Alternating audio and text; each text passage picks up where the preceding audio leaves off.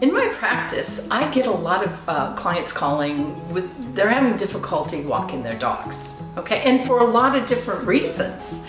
You know, sometimes it might be that they jump around when they see other dogs and they misbehave. And I also know that there can be some ferociousness between two dogs. And I'll tell you this, if two dogs are staring at each other, turn and walk the other way because trouble's coming. Now, sometimes you might have a fear of a particular breed of dog. And know this, that will get communicated right through the leash to your dog, and they will be aware and fearful with you or have a problem with you. So here's the deal.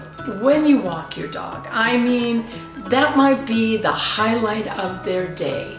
So be present when you walk your dog. Enjoy. It's an event both of you can do together.